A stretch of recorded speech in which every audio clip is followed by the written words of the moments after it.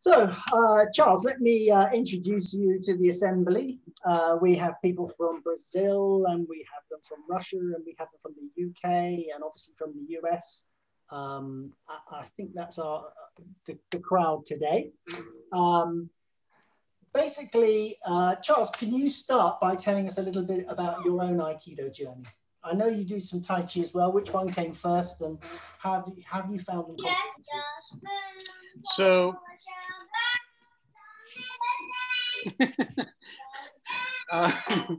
she's found her stage. So you are, if I heard you correctly, you asked about my Aikido journey? Yes. Okay. First of all, hello, everybody. It's nice to be here with you, and I will do my best to wrangle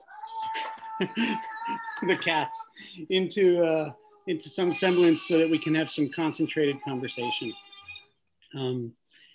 So in terms of Aikido, I think the very first time that I ever observed Aikido, I was on an island off the coast of Maine. I was a teenager, and somebody came out to this island. We were living out there. It's a place with no electricity and no running water.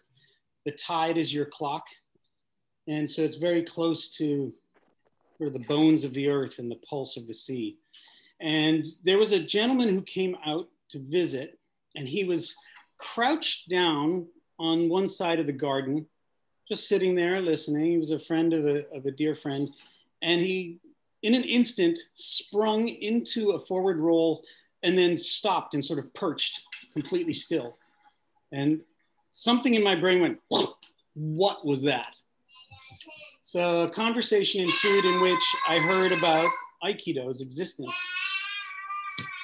Time went by. I didn't find myself in a place or a time where Aikido would have entered my life, and at least not with my knowing. And then I was in college. I was 19 years old. I had just returned from a 6-month research trip to India, where I worked as a photographer. And I came back and found myself in Madison, Wisconsin, which is where I was going to university. And it was February, and it was cold, and it was a difficult culture shock coming back to the United States. Going to India seemed quite smooth. Returning back to the United States was quite difficult. Memories of the suffering and the beauty that took place in India was then in counterpoint and juxtaposed with white picket fences and people complaining that their water wasn't cold enough or it wasn't hot enough, let alone the fact that they had water at the push of a button that was drinkable. And I had a very difficult time with that transition back to the States. And in this state of mind, in this limbic zone, I was walking down the street and literally saw a sign, not an omen, an actual sign that said Aikido of Madison. And the sign was perched on the front of a Quonset hut. And in the front of the Quonset hut, there was a fish store and a pet store. And in the back was this dojo that was maybe 15 by 15 feet, so 5 meters by 5 meters, maybe a little bit bigger, maybe 6 or 7 meters. It was a square, and there were kind of pegboard all the way around, painted white. There were little dots. So you entered into a completely different space than you just left. And there were people in there practicing, rolling and moving. And we now know they were doing, everything from Taino Henko to Koki Nages to Ikkyo Nikyo Sanki Yonki, etc. But to my mind, these were people who were moving like water. These were people who were moving like the rest of the living world. And this was just immediately magnetic and attracted. And I sat down on the bench, took my shoes off, sat down on the bench and observed like a cat that couldn't take his or her eyes off of a piece of string that was floating around. I was mesmerized. At the end of the class, I spoke with the chief instructor who was teaching that day. That was Robin Cooper Sensei. And her husband showed up, who was also the chief instructor, Dojo Cho, was John Stone Sensei, and found out when the next class was, and I showed up. And basically, within one day, I was there 5 or 6 days a week, just completely enamored and wrapped. I had no idea that it would become such a big part of my life, but I knew that in that moment it was. So what year was that? That was in 1986. So February of 1986. Right. Yeah. Okay. So I mean, that's a great start. Great teachers to start with. Absolutely. How long were you with them? Well, I was with them for 3 years, and then I left and went to Santa Fe, New Mexico, where I worked as a ski patrolman for a season. And there was a dojo there, which was very high altitude in Santa Fe. I think it was the highest altitude dojo in the States at the time. So you're definitely breathing pretty heavily. And that was run by a guy named Dennis Abbott. He was a Chiba guy. And I was there for 1 year. And that was an intense zone. That was like, put on your battle face and try to survive through this thing, this ordeal. And, you know, I was young enough that I just sort of thought that was what Aikido was, and you just grin and bear it and do it. And so, although that's not my modality of study these days, I learned some valuable things. I remember one particular time where it was, you know, knife takeaways, and he told me to attack him, and I did, and like a ski, and he threw me kotegaesh and took the knife away, and I'm in that instant on my back on the ground, and he took the knife and he threw it right to where my head was. And I got out of the way and stood up, and he said, there, that was the best ukemi you've done in 6 months. And one part of me was taking it in as the flatter, and the other part of me was saying, F you, you jerk, you threw a knife in my face. But within that paradox was some memory. I do remember it, and it's a valuable lesson nonetheless. I went from there to the West Coast, and I was at Aikido West with Frank Duran Sensei and I see Rob is giving that the big thumbs up. I was there, and I would go over the mountains to Linda Holiday Sensei's in Santa Cruz. But I was living in Redwood City and San Carlos, which is on the peninsula, working as a newspaper reporter by week and a catering chef on the weekends, and training a lot. What year was that? What year was that? That would have been, I'm really bad with the years, Paul, because I'm one of these people where time is all melange together. I actually have to look at my CV to know where I was. But it was, in terms of the arc of my training, it was like year 5, something like that, year 4 or 5. Right. After a year of that. I got to Aikido West the year after that. Oh, really? Yeah. Darn, I just missed you, Rob. Then I moved north to Humboldt County and lived way off the grid on the Lost Coast Wilderness. And I ended up teaching at an alternative high school. And this was when I first sort of cut my teeth as a teacher, discovered my vocation as a teacher, and entered the profession of education, or the vocation really, the calling. And it was also the beginning of Aikido in the schools, because it was a school. It was not the formal beginning of Aikido in the schools as a business entity, but it was the first time that I brought Aikido into a school. So I was teaching at the school.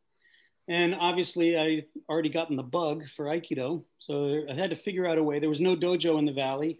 So I called my first teachers, John and Robin, and I asked for their permission to open a dojo.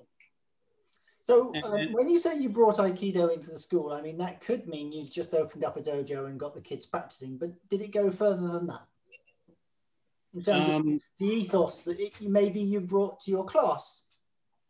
Well, certainly the ethos was there, and it was a small alternative high school way out in the country. So every person in the community brings an element of ethos to the overall community. First of all, you would have to have a certain amount of resonance with what was already there to even feel a sense of belonging.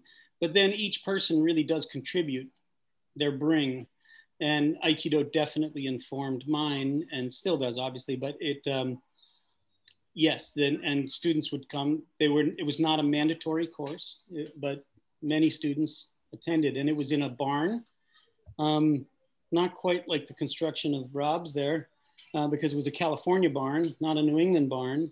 And yet I found a whole bunch of carpets. And we laid down 3 layers of carpets, and we put the best one on top. So there was this elaborate system of setting up the mats, you know, by laying out all these puzzle pieces of carpets. And then the one nice carpet went over the full top, and we created a little kamisa. And that was where we trained, in the barn at the Petrolia High School in Petrolia, California. So I like the way that you said that at the school, everybody brings their stuff and kind of it all melds together to form the school as it is. But did what you brought through Aikido influence some of the other teaching? Yes, in the sense that other teachers came to my class.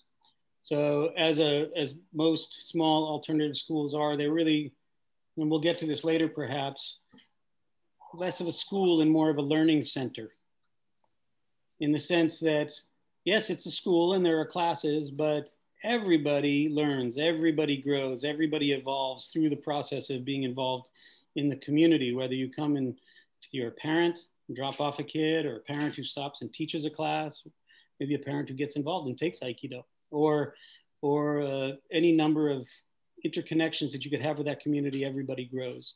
And so school, not thinking like classrooms, curricula, benchmarks, timelines, and learning outcomes, but an environment in which growth and evolution happens. And so, yes, it definitely informed parents who came and teachers who attended the classes, and then other community members showed up. In fact, 2 from Japan who had left Japan, moved to the mountains of Humboldt County, and thought that they would never practice Aikido again. And they showed up one day where I was living. And it was like a Saturday morning, and like, asked me, excuse me, are you Charles Colten? And I hear you're teaching Aikido. And I said, yes. And the woman said, can I ask one favor? I said, yeah, sure, anything at all. And she said, can you please make Ikkyo with me? So she, Shomanuchi, and they're in the middle of a horse pasture. I did my best to give an Ikkyo feeling to her. And I swear, like, her whole body wiggled like she was wagging her tail. And they came to classes. And after I left the valley, they opened a dojo and continued that lineage of Aikido in that little remote valley. Subsequently, when they handed it off, they gave it to their senior students, who are still there. And that dojo still exists in this tiny little mountain valley that was started at the Petrolia High School and handed off to the Honeydew Dojo, and now handed off to the Mattole Valley Aikido Club. Fantastic. And so we're now, what are we, something 20 plus years later, 25 years later, that dojo still exists with maybe 6 people in it, you know? Fantastic. So, I mean, Aikido in the schools obviously has been a major part of your life now. Yeah. Why is it important to bring Aikido into the schools? What do you think it gives kids? Well, I'm probably preaching to the choir here, because I'm seeing that everybody here, I'm assuming, is Aikidoka. There are a lot of people who see the recording, so we don't know what choir we're singing to. Well, one fascinating thing about Aikido, and I believe O-sensei wrote about this, I can't remember if I'm paraphrasing correctly, but it completes that which is lacking.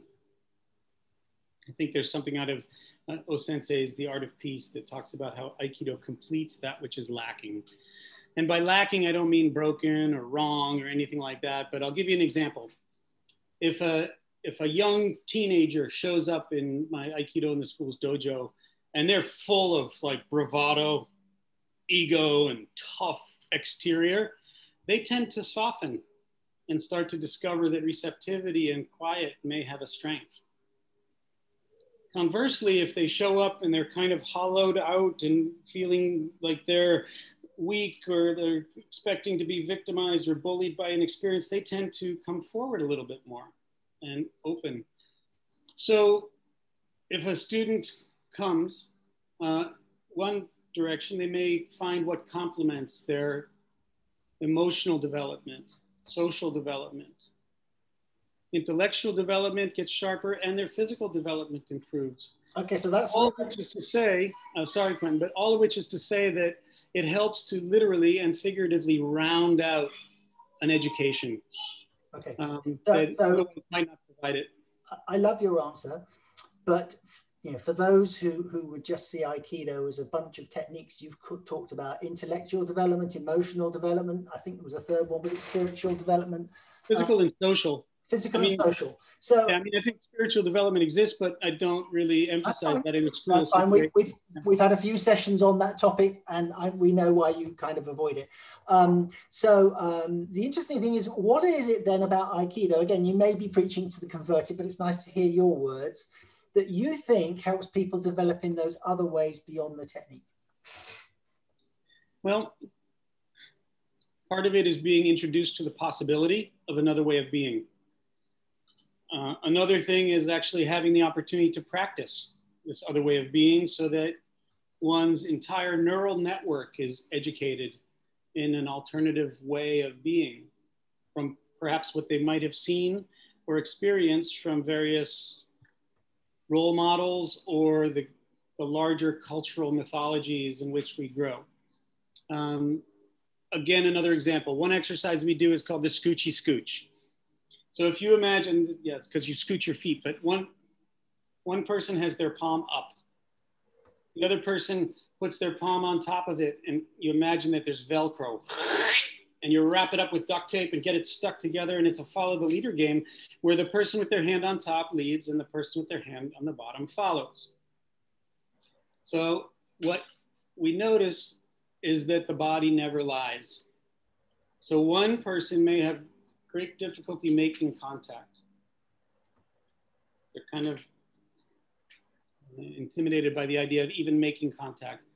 Another person may make contact just fine, but they have a hard time staying in contact. And lastly, a person may be able to make contact and stay in contact, but it feels so good they cling to it and can't let go of it. And in the process of doing this, not only can we as an instructor diagnose what is going on with this person's sort of social proclivity, but through the process of practicing it, they get better at being able to initiate and connect, stay connected, and then at an appropriate time, finish the contact. And this obviously has implications for verbal interactions because we speak, carry on a conversation. At some point we say, thank you very much, goodbye. So here's my next question then. So I do that exercise, by the way, so I know how well that works. Do you actually say to them, and when you're practicing this exercise, it will help you because you're either undercooking it or you're overcooking it or whatever. So do you actually make the link to how this will help them in other aspects of their life?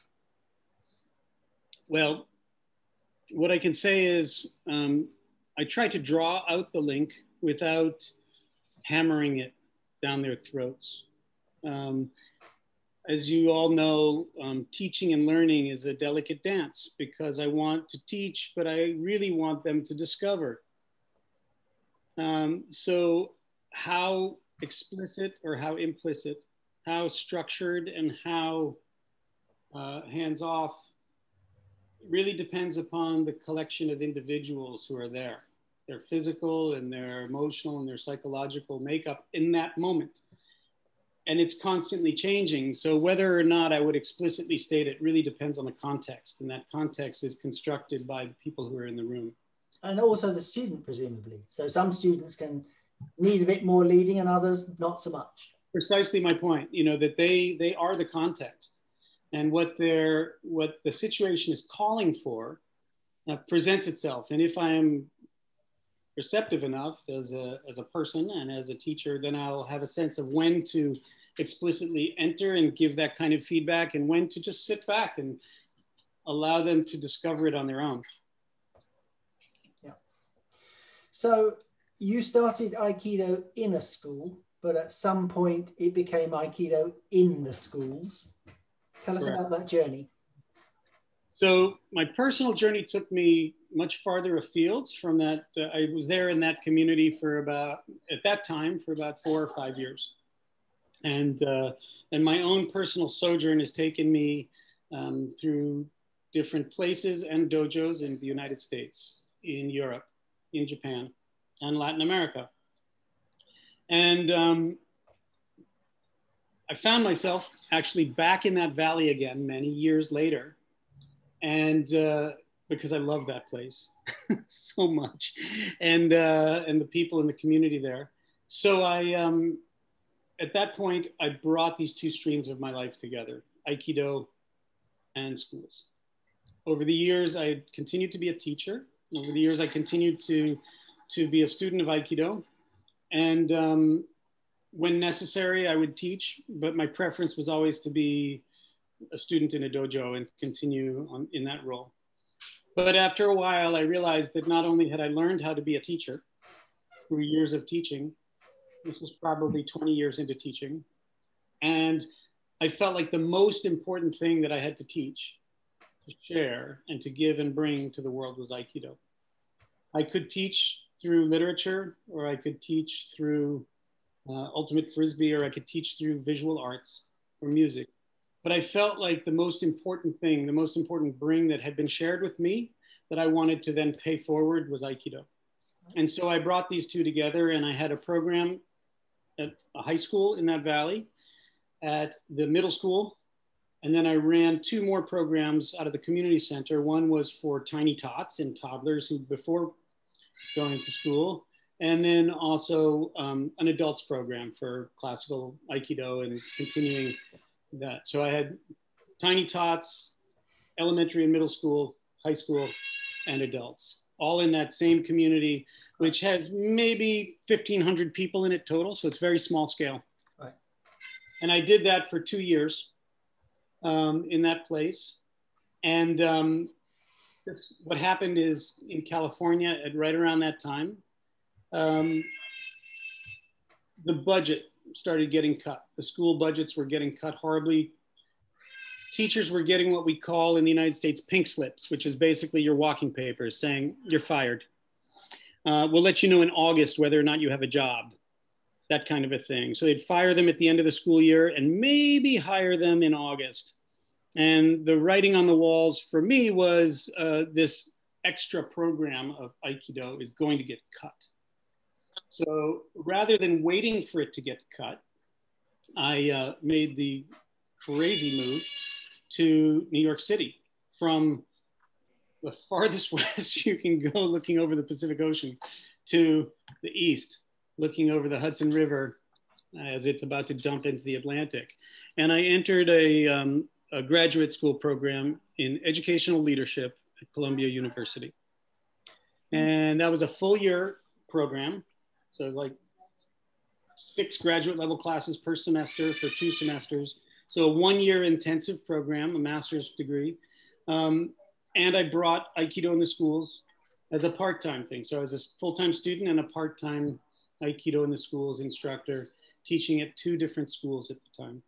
So how did you, so this is an interesting point. I mean, wherever you've been, you don't seem to have had too much difficulty in actually opening up at least a school or 2, which many would find daunting to do. So what was it, how was it that you managed to find your people being receptive to what you were offering? What was the message you gave them? You know, I mean, to the first point, I have no idea how or why these things happen. It's kind of a mystery. I mean, it definitely involves persistence. I cold called a lot of administrators. I spoke with people about this vision, about what I was trying to do. And sometimes they would say, oh, you should really talk to so-and-so. And then I would go talk to so-and-so. I'd follow up. And maybe it would be a dead end, or maybe they'd say, you know what, you should really go speak with blah, blah, blah, blah, blah. And I would just continue following that thread for as long as possible, until things eventually I would be communicating with a progressively minded administrator or some other person who had the power to say, yes, let's try a pilot project. And this is where we get to your second part of your question, because I find that some of the language that was most well received was to tell people, look, you can just try it. You're not committed. You're not hiring me for 5 years. You don't have to give me health benefits today. Let's try it and see how it works. We'll try a pilot project with some of your students. And that was something that a lot of them were interested in doing, because their commitment was low at that point, and the potential was high for some sort of a positive outcome for their students. And to that point, I mean, you asked, what did I tell them?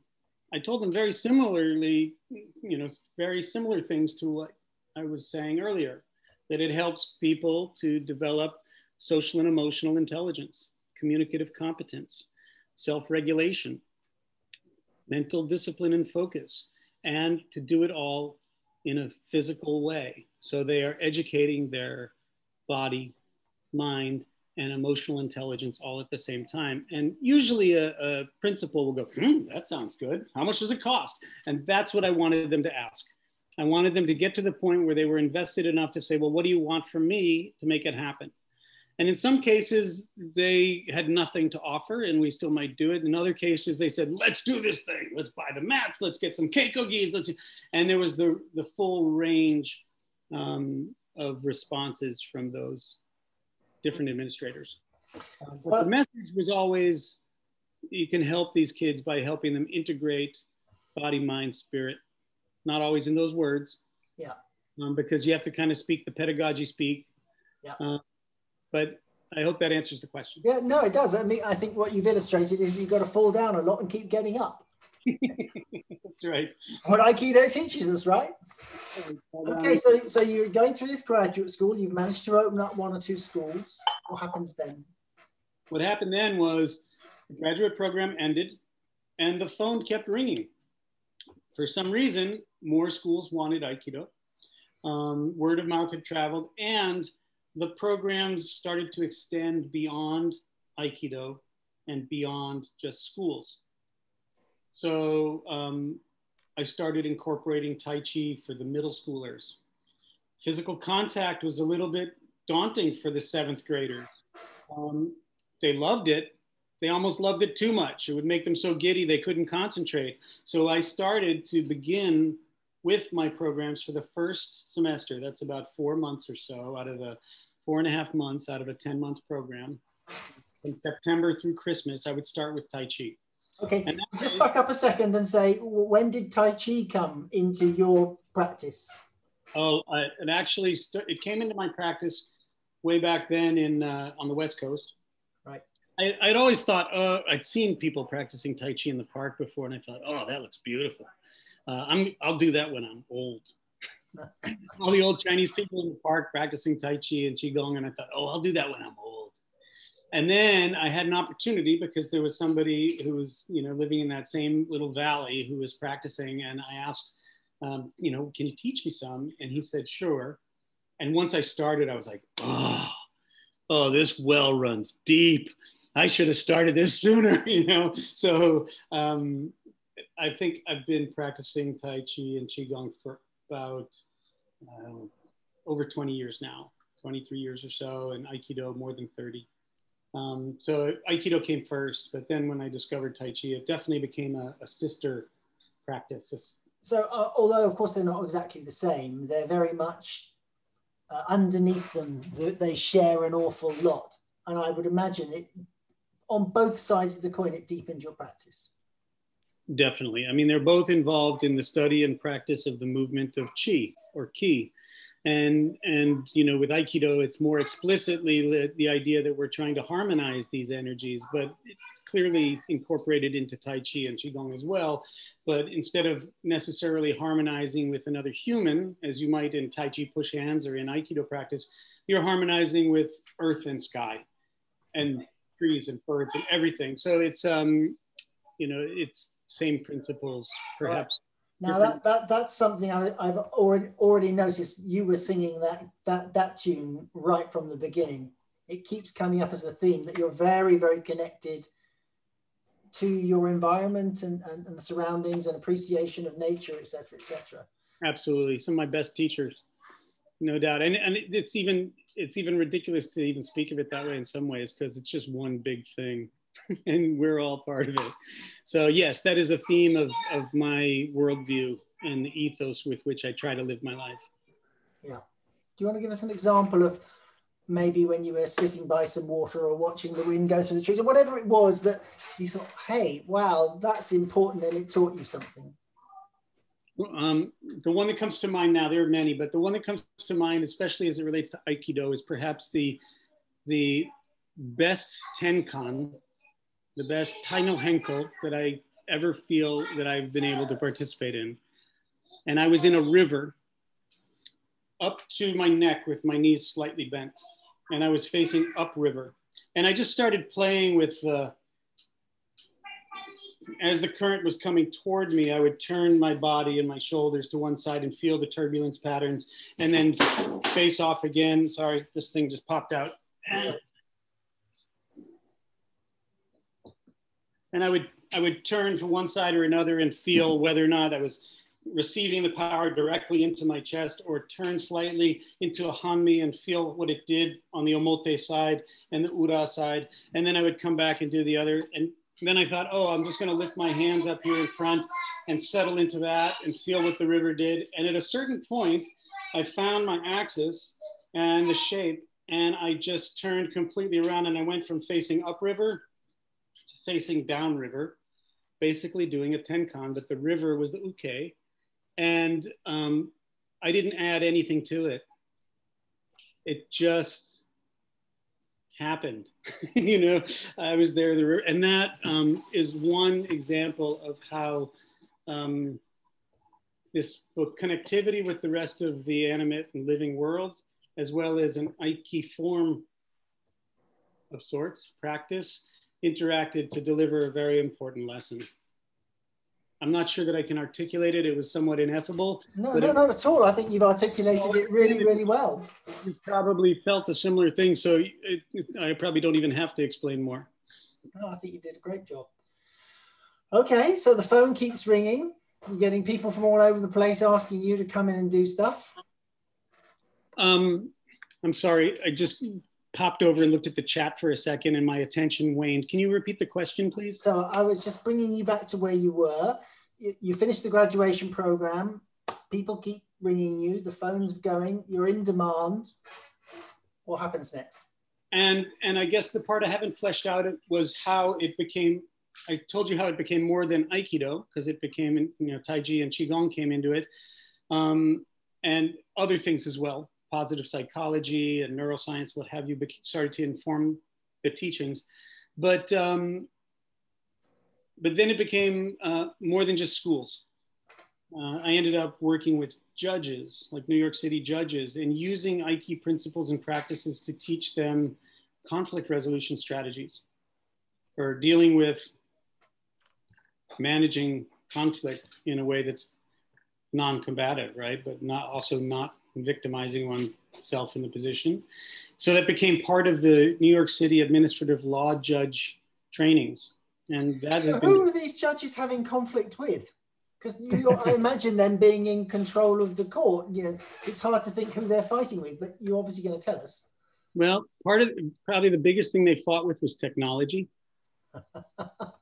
So when one broadens the idea of conflict to include conflict within oneself, conflict with the rest of the environment or with your coworkers, your managers, your boss, your caseload, the feeling that things are going too fast and you're being stressed out by the demands made upon you. And then lawyers are in the room and they're in conflict with one another and you're supposed to be a neutral. And the way that one guy talked about it when he would frame and introduce me, frame the session we were about to do, he said, you know, we're in the conflict business. He was a judge. He said, we're in the conflict business. We invite it into the room. So not being afraid of it and learning how to engage in that environment in a way that is healthy so that everybody knows that they're heard. So everybody's voice is actually heard. Everyone actually gets their day in court.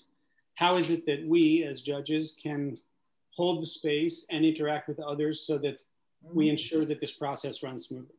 Wow. So that was kind of the way that he talked about it in introducing me and sort of the goals that he had hoped would come out of it. And from there, it just kind of continued. I ended up teaching seminars in local universities in New York, and the judges, the police force, New York City Police Force. We did de-escalation tactics as well as conflict resolution.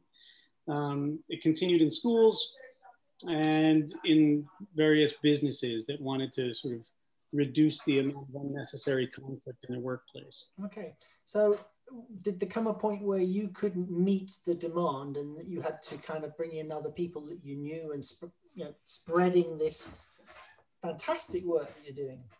Well, thank you for that, your kind words.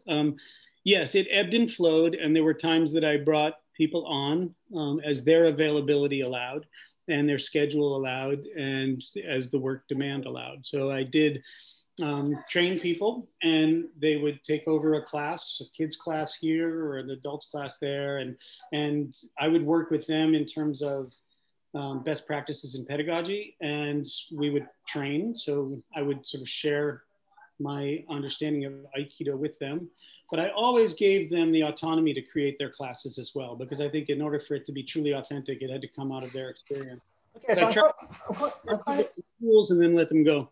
I'm quite interested in exploring that, because it's not very common to teach the teachers in Aikido, at least. Yeah. Kind of, you're told, go off and open a dojo, or I'm going to go and open a dojo, and that's normally what happens, and people make their own mistakes and find their own way. So how did you get that balance between, okay, when you're working on this program, I need you to know this stuff. After that, it's up to you, but I need to make sure that you know this stuff. How did that work with the individuals you were working with? Because presumably there must have been fairly good teachers for you to want to involve them in the first place. Yeah, I mean, there was a range of experience. Definitely, I saw in each of them the ability to become a good teacher or a great teacher. Otherwise, I wouldn't have allowed them to put on the Aikido in the school's logo, right? And I wouldn't let them represent the entity if I didn't believe in them. But they came with varying degrees of experience, and so I worked with them. And I made it explicit at the beginning that this is part of the job, that your continuing education is part of the job. And I made it explicit that it's part of my job too. Like, I'm going to lead by example. I'm constantly learning how to be better at communicating.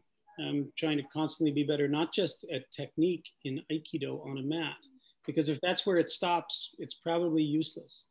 But if those things inform me how to become a better person, a better communicator, then and so again, without belaboring that, I just explicitly told them it's part of the job, and we did staff development. And this also branched out somewhat organically, and I taught basically best practices in pedagogy for Aikido instructors. And it's a program I call Teaching for Mastery. And it draws upon principles from neuroscience. It draws upon positive psychology, draws upon best practices in pedagogy, multiple intelligences, experiential education, outdoor education, Aikido, Tai Chi, Qigong, and brings it together into this, what I hope is as comprehensive a package for helping teachers to better communicate whatever it is they're trying to teach. And then how do you motivate? How do you help people encode memory in a way that they can then retrieve those memories? What does the neuroscience teach us about learning?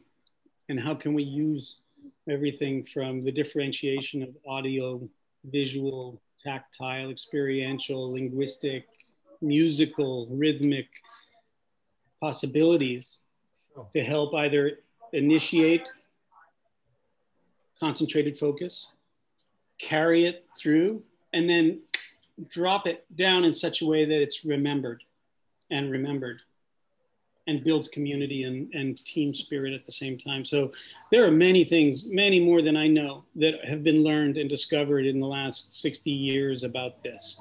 Sure. And then probably the last 6,000 years as well. Like, how does one do this and do it well? And so I have taught those courses in teaching for mastery in Europe and the United States. And I've done some recordings that will become a podcast to that effect. And I've tried my hand with video, but I'm not yet comfortable with the results to share it. Maybe someday. Well, perhaps it needs to be done in this type of format, somebody asking you the right questions and allowing you to respond, because you're doing a pretty good job here, I think. So what I really like about this is, or one of the many things I like about this, is the fact that it's so evident that your Aikido journey has been informed by looking at so many other things and pulling them into the Aikido and expanding what you otherwise could possibly have done. And I have to say, I think, Aikido isn't like set in a tomb or whatever. It's not a statue. It should be a growing, living art where people are bringing new stuff to it. What's been the most important thing that's influenced your journey? Was it the Tai Chi, or was it some of your teaching, the things that you've learned through teaching, or is it something else? That's really difficult to say. I have to say, Quentin, that I'm pretty bad at those questions that say, what's your favorite flavor of ice cream? Or what's the most important thing that ever influenced you in your Aikido life? I have a hard time placing it on a hierarchy. That's fine. Yeah, I'm lousy at those questions. I like a lot of different ice cream. Well, do you want to list the ice creams that you've tasted then? What are my favorite? I don't know. Layla seems to think, my daughter Layla. What's my favorite, honey?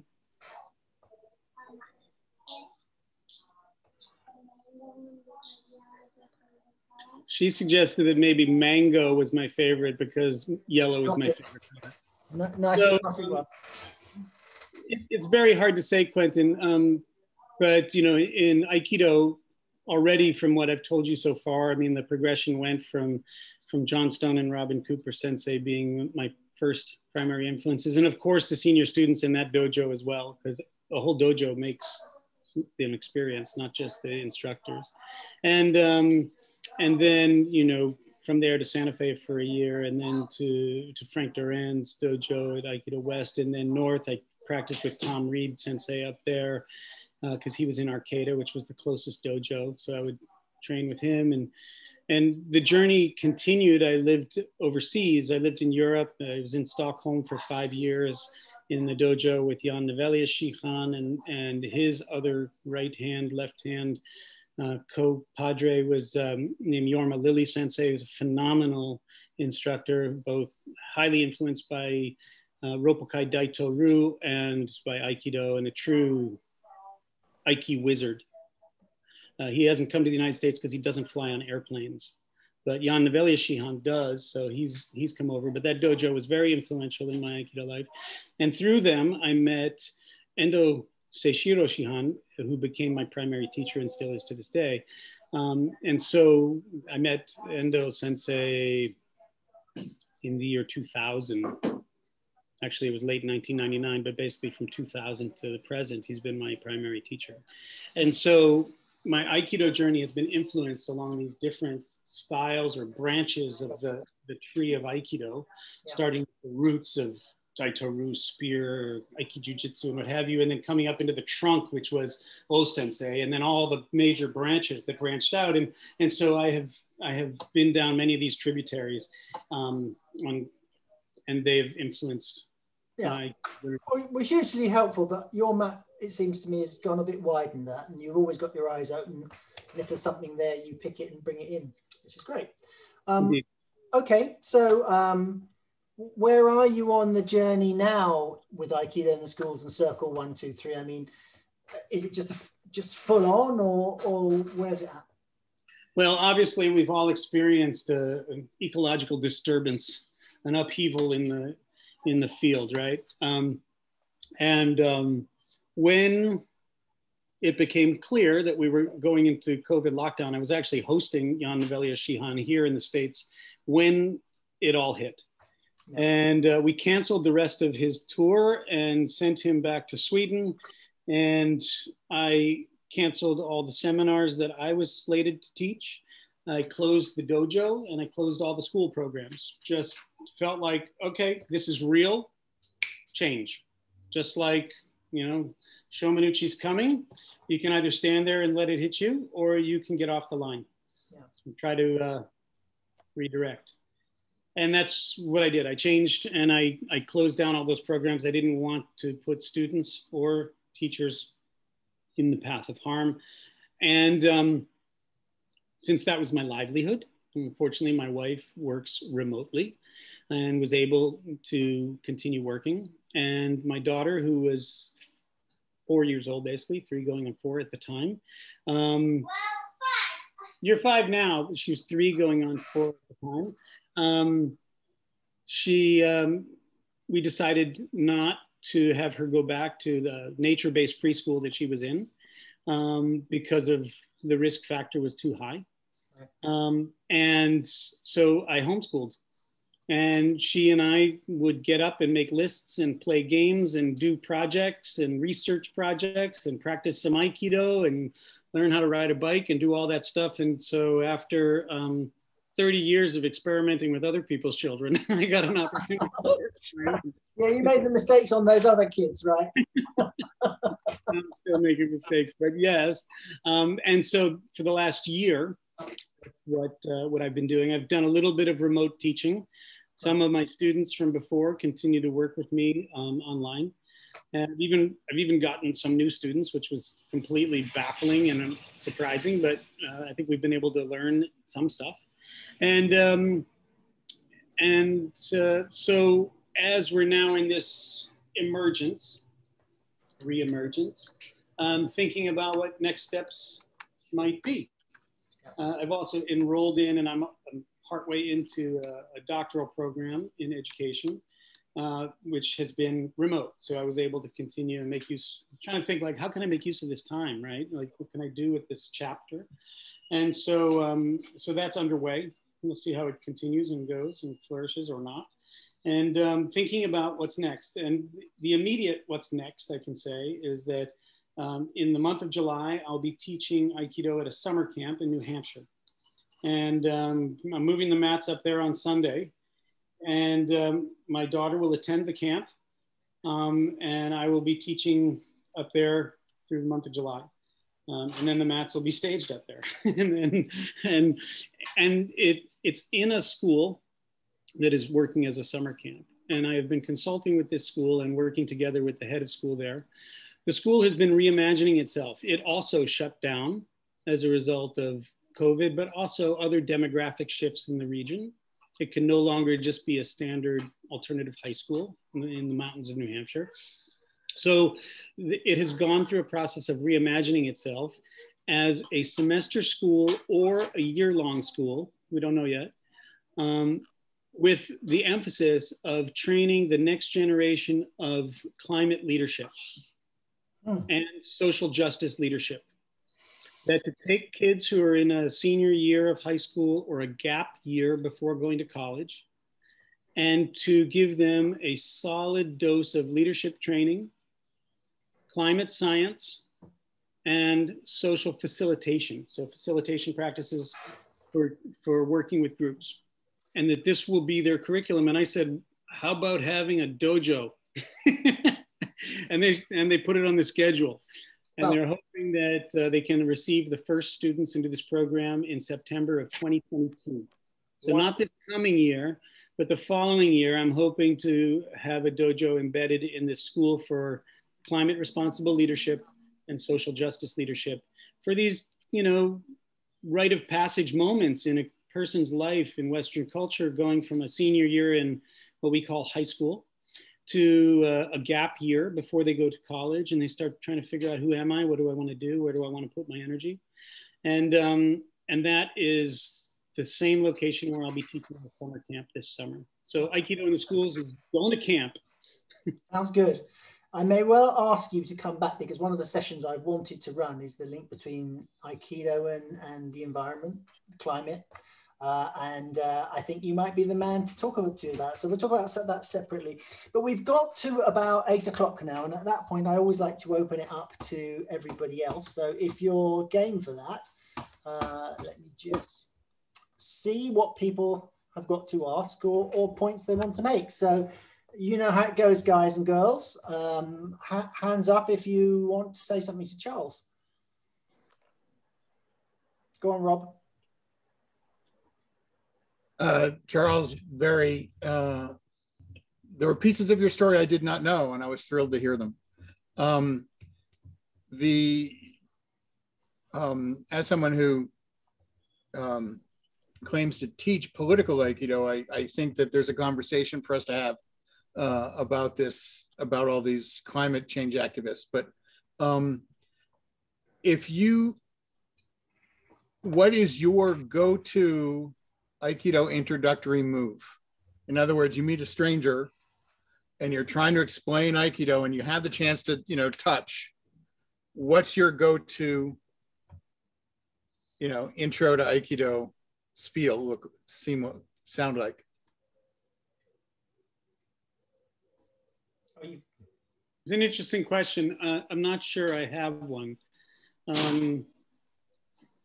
but I might. So, I guess, again, similar to the whole question about, how structured or how improv to be with a group full of students, it feels like a similar kind of question, calling for a similar kind of response, that it depends a lot on the person. Some people show up and you can just feel that they want to know whether or not this is going to be effective in a street fight. And other people show up and you can feel that they are really curious about the social and emotional, development that can come out of a communication art, somatic communication art like Aikido. And depending upon what it is that I'm kind of feeling from them, I might respond in a different way. Can you give me an example of a question, and then I might be able to sort of dovetail with it? Because I don't think I have a single form, that I would go to. No, I mean, I will often, when I'm doing this, it is often unbendable arm. Mm-hmm. But sometimes it's also, shake my hand, and then, something is happening to their wrist and they're walking backwards, and, or now you're going to want to bend your knees. You're going to want to, bow. You're going to want to walk backwards as you go from, Ikkyo, Nikkyo, Sankyo. I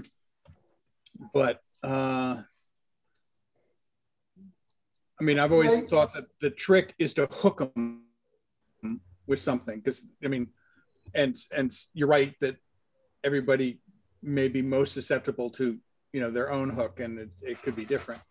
Yeah, what I find, Rob, is that, again, like any learner, they have their particular way of their portal, their entry point.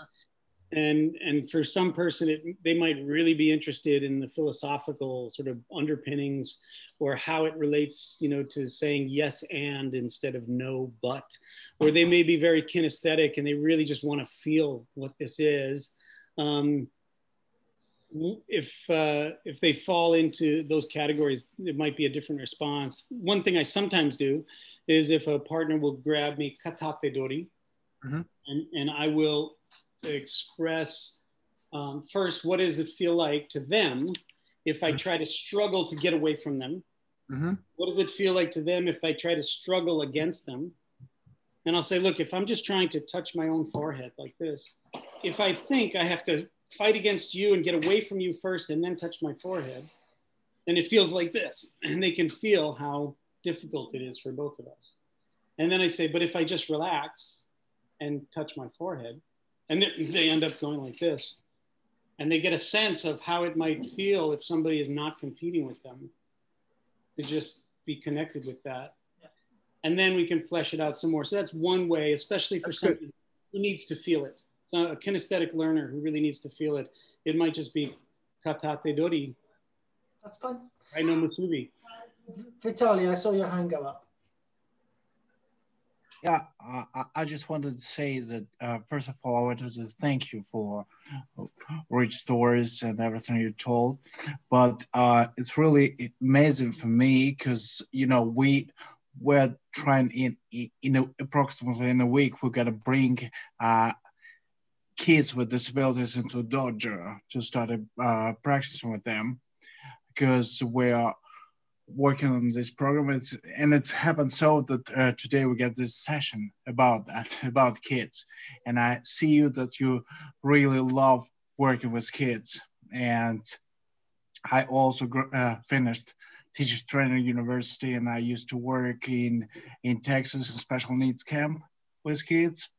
And we're trying to put this program together because, you know, we got a group of adults with disabilities, and we're bringing in kids, and we're gonna unite these groups so we could work together with them. Their parents gonna be around too, and they really want to do it. And I just wanted to say thank you for everything you shared with us. And in case I'd like to ask you, in case I will need some help with information, because you got such a rich background, including Qigong, psychology, pedagogical, and everything. If you could give some advices if I need some. You got it. I would also echo right back at you, Vitali. First of all, sorry if I mispronounced your name, but I would say absolutely. And thank you for the work you're doing. That sounds fantastic. May I suggest I put you two together after this session? I'll share an email with you, and then it's up to you two to find some time to talk, I think. How about that? Here's my email in the chat, Vitali, right? Oh no, that one just went to Rob. Everyone. Fantastic. Anybody else got a question or a Finn? You're holding up your drumsticks.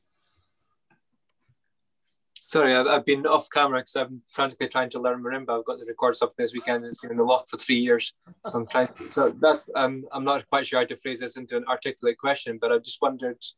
Thank you again for third, second, third, fourth.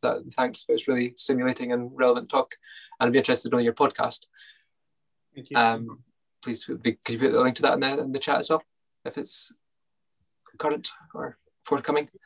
It's forthcoming. I've done several episodes, and I want to wait until I have at least 10 or 12 before I drop the first one, so that I can stay ahead of it, you know? That is to say that I can drop them periodically, and while if something comes up in life, I don't miss a week, you know, that kind of a thing. So it's coming. Charles, do you want to keep me in the loop, and then I can drop it into the messenger group as and when you're ready to release, and then people will know it's there? Yeah, happy to do that. Thanks. Sure. Okay. Hugh.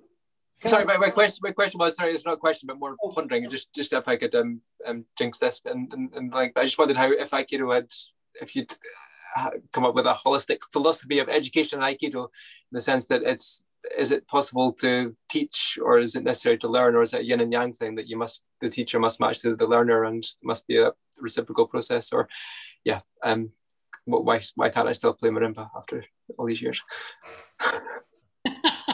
Something to do with motivation and whether Aikido has shaped your sort of philosophy of education and that. And sorry, yeah, next question. Thank you, Finn. I would definitely say it has influenced my philosophy of education, without a doubt, and it's influenced my philosophy about just about everything. But certainly because I spend so much time thinking about teaching and learning and growth and evolution, it has definitely influenced my thinking about this process, for sure. And you use the word, you know, reciprocal. It feels to me like one of the ways is that it highlights the reciprocity inherent in our communication, that speaker and listener are both engaged and both ideally transformed in the same way that uke and tori, or uke and nage, are both engaged and growing through the process of interacting. It's not one doing to the other, or one taking from or even giving to the other. It's both giving to the interaction, and something else evolves and emerges. And so it definitely influences my teaching practice, for sure. Wonderful. Hugh, you're next, and then Liz. A couple of quick ones. One is, thank you very much, wonderful. One is, do you face any time a problem, particularly with young adults and teenagers who are coming to this for the first time in terms of physical contact? Yeah, sometimes. And if I understand correctly, are you suggesting that, somebody is having difficulty with physical contact? And yes. They may be nervous of physical contact, particularly if they've had no sort of general sporting or team background, and it's a kind of a new thing. Yes, for certain. Either it could be that they didn't think of themselves as particularly physical. Maybe they were shamed when they were younger on a playing field, and they think of themselves, well, that's just not me, and they've structured their identity around not being physical or not being sporty or something like that. Or so how do you break through that fairly quickly in a first Aikido class? Yeah, I mean, I guess I would go on just a little bit further, that could be one of the reasons behind it. It could also be something much more serious. They could have been traumatized in some way from their early childhood, and so they have a understandable fear and resistance about physical contact at that point. And I think it really comes down to, really listening into who they are and what their issue is, and how fast or how slow or how surface or superficial the contact can be, or how deep it can be. And I think this is just as true with adults as it is with children. That in order to make meaningful contact, I try to be as receptive and responsive to the person with whom I'm working. My primary teacher, Endo Shihan, puts it this way. He says, if it's on a scale of 1 to 10, and the person arrives with 1, then you meet them with 9 to complete the 10. If they come with 8, you meet them with 2 to complete the 10. So if this person is coming with, that's how they want to contact, it doesn't take very much. You don't have to add much to that. There's already so much energy in the system. But if you have a student or a child who's completely shut down and very difficult to reach, I may have to go to them more to make the contact, but the contact itself is still very gentle in both cases. The space between is not filled up. The space between is still modulated to try and make a vibrant interface between the two. But with the one who's holding way back, I may have to go the extra distance to make contact. And with the one That's who's a very nice answer. Just gently. Now, this holds true for somebody who's feeling emotionally very out there versus emotionally back. Physically out there or physically back. And so it becomes, I'm sorry I can't give a more concrete example other than I think it has a lot to do with deep listening and receptivity, and then responding to what they're showing up with. Thank you. No, it's a very rich answer. The second quick question I wanted to ask was, do you use randori a lot in your classes? I love randori. And, once people have enough footwork in their body, once they have enough of an ability to step off a line, I find that there's a lot of joy that comes out of randori, and it can be modulated. You can use, with little kids, you can use noodles, those little foam noodles, or then you can, graduate up to different kinds of uke initiation, whether it's with a shinai or with a boken or with, Paul does these beautiful things with tissue paper to activate people's fight or flight response and see how they can learn to calm it and step off the line or stand there and realize it's not going to hurt them anyway, and all sorts of beautiful things that Paul Linden Sensei does with that. So then, it can be shomen, yokoman, ski, depending upon the group. I find randori is very joyful when people are ready for it. And of course, it can be modulated up to any attack, any response, 4 attackers, but you can also begin in a very sort of modulated way for whatever the group is ready to receive. Fabulous. Thank you. Liz. Oh, thank you, Charles. That's really interesting. Something I wanted to explore with you a little bit further about different approaches to teaching Aikido to children and adults. So I remember seeing one teacher once who was very good at teaching sort of adults and children. And he used to obviously approach sort of adult classes in very much the adult exercises that you do to learn Aikido, all the classic exercises. But if he's running a children's class, he would be mainly doing it through kids' games, tag and other things, and teaching Aikido principles through games that the kids might almost play anyway. And then that would sort of lead into more traditional Aikido.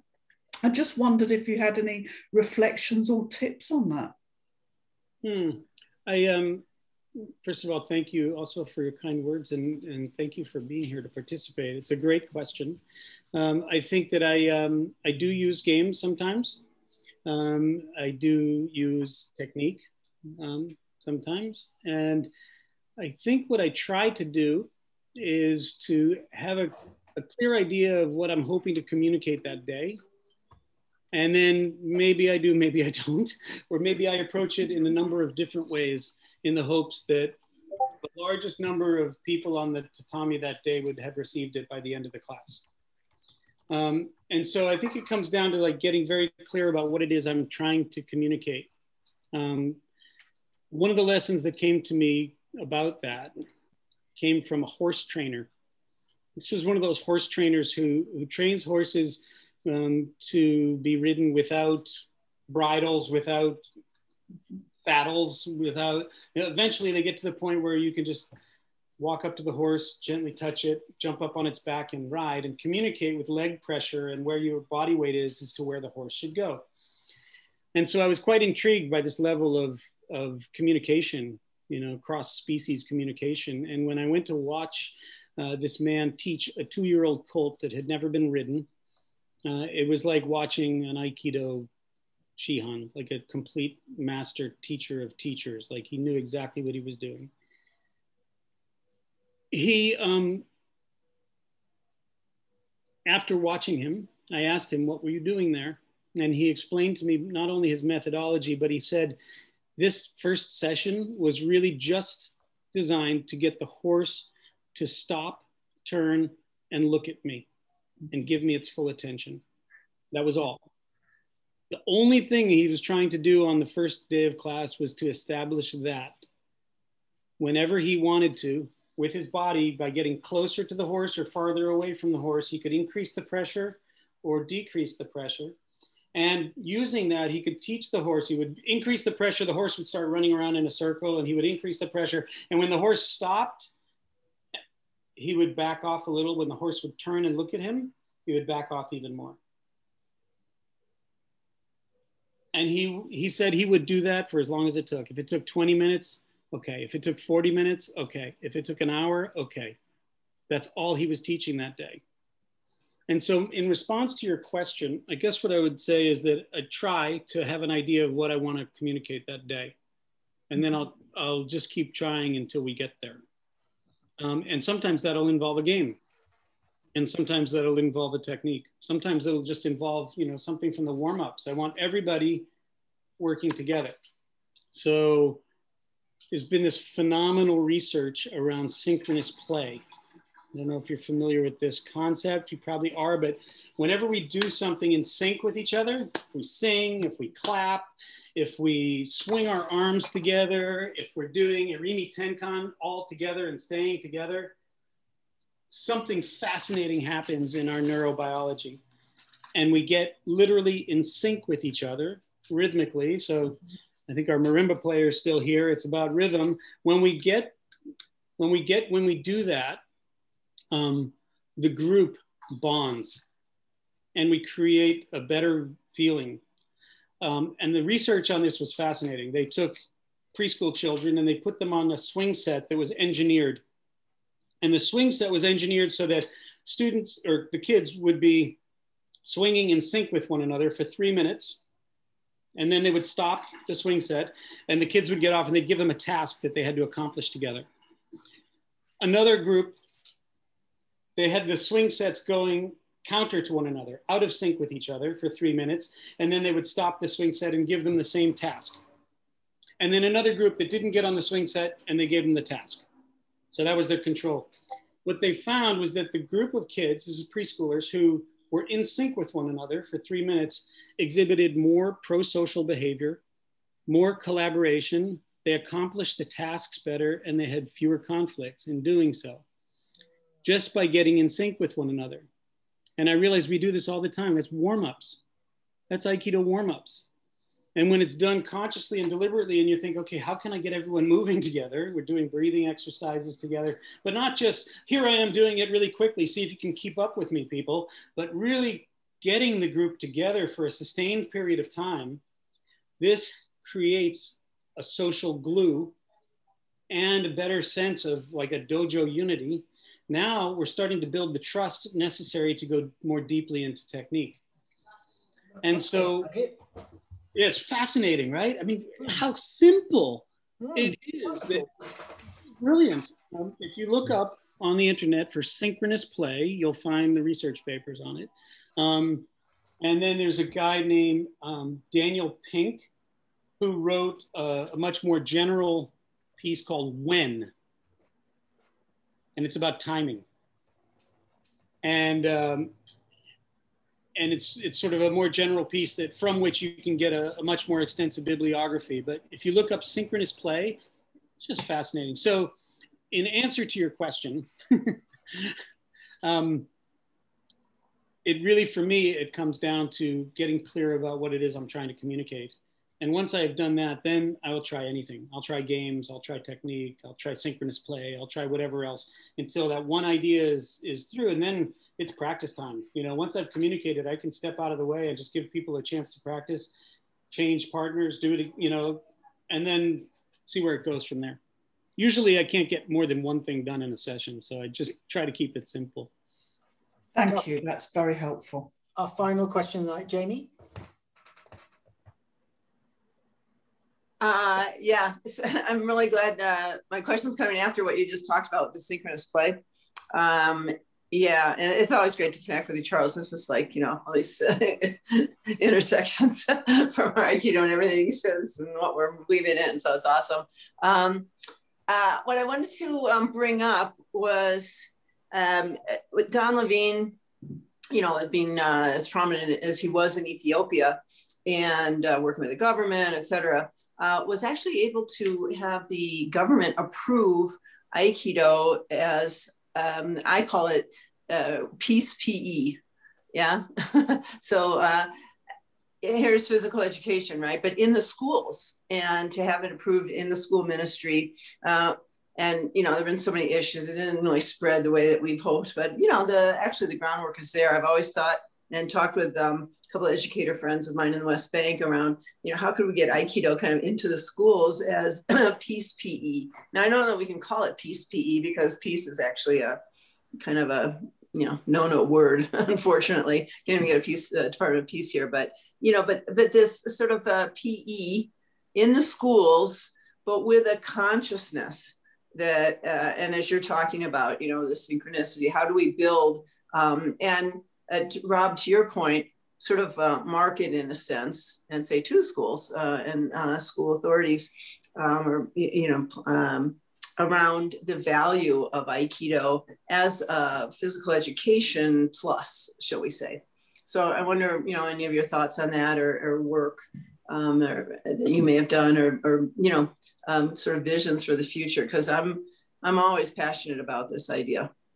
Yeah, well, thanks. As you know, I am too. So I'm asking. And, you know, bringing up, you know, Don Levine and his contribution, not only to the formation of Aikido extensions, which I was there, you know, in the beginning, like he approached me as we began it. I even wrote the first newsletter, you know, with and for him, and continued to serve on Aikido extensions for a number of years on the board and in various projects. And also when Don wanted to step away from the Awasa project in Ethiopia, he asked me if I would pick it up, and I did, and served as the external coordinator for Awasa. Peace Dojo for a couple of years before handing it off to Lewis Pollock, who's currently the out-of-country coordinator. And during that time, you know, I had many, many stories to tell, but the one that relates to this is that during that time, Lewis Pollock asked me if I would help him to write a curriculum for the Awasa Peace Dojo. And I said, sure. And what we did is we took, imagine a curriculum that has 3 columns down it. Now there's more information on it about staff development and the philosophy behind it, but imagine the actual nuts and bolts curriculum of it. There are 3 columns, and in one column you have physical practices or techniques, everything from Seiza to Shomanuchi Riminage as you move through the ranks from, I think we made either 12th or 10th kyu all the way through to first, or maybe we did 6th to first into Shodan. We stopped at Shodan for that one. But we went through the full curriculum of physical techniques, the canon of Aikido techniques down one column, broken up in terms of its kyu ranks, and each one had a card associated with it. So you'd look at 6th kyu and it would tell you, these are the physical things you need to learn for 6th kyu. But we didn't stop there. A lot of dojos do that. What we then did is we said, okay, the next column is what are the emotional skills that we want you to have in order to also accomplish your 6th kyu level. And then the third column was the bridge to the leadership capacity and leadership abilities that would be developed should you have the physical and the emotional columns. You would then explicitly be exhibiting this kind of leadership ability. And so what we did is we made very clear pedagogical step-by-step process. And then we sent the whole curriculum and the cards to Awasa. And, you know, to the extent that they've used it, it's hard to know. Because as you know, as you've alluded to, this concept of peace in Ethiopia, it's anathema. That is to say, it is considered a bad word by the government. The government considers that if you're working on peace, that you are somehow against the government, and therefore to be eliminated. They have a very horrible track record of eliminating their opposition. And so it was quite remarkable that the Minister of Education approved Aikido. We made certain to not use the word peace. So they approved of Aikido as a certified physical education practice countrywide. And Aikido in Ethiopia has grown. It has, and as the dojo continues, you know, and people graduate from the dojo and move to various university studies in different towns and stuff, they have brought Aikido with them. So it's a beautiful thing as to how that has evolved. I also think that, you know, you bring up Palestine, Israel, and the conflicts there, and whether or not Aikido can play a role in that. I think it can. I know it does, as you know better than I. Well, we started the Middle East Aikido project. We had to take the word peace out of it. It was originally called the Salam Shalom project. We had to, it was peace. We had to get rid of all that. Then we just went Middle East Aikido Peace Project, got rid of the peace. It's just the Middle East Aikido Project. But yeah, we've been going, you know, Donna and, you know, a few others, we started that back, but it's still definitely going.